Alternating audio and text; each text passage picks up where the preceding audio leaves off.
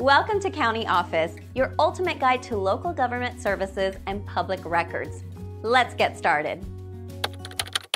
How to offset capital gains tax on real estate. The capital gains tax can be a significant concern when selling real estate. One effective method to offset this tax is the 1031 exchange.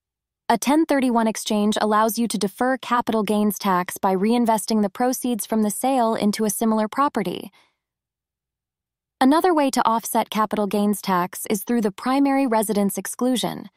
If you have lived in the property for at least 2 of the last 5 years, you may exclude up to $250,000 of the gain if single, and $500,000 if married. Investing in opportunity zones is another strategy. These are designated areas where investments can receive tax advantages, including deferral of capital gains. And then additionally, you can offset capital gains with capital losses. If you have investments that have lost value, selling them can offset the gains from your real estate sale. And then holding onto the property for more than a year can also help.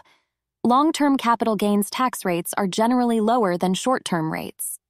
And charitable donations of real estate can provide tax deductions, potentially offsetting capital gains. And in consulting with a tax professional can provide personalized strategies based on your specific situation. To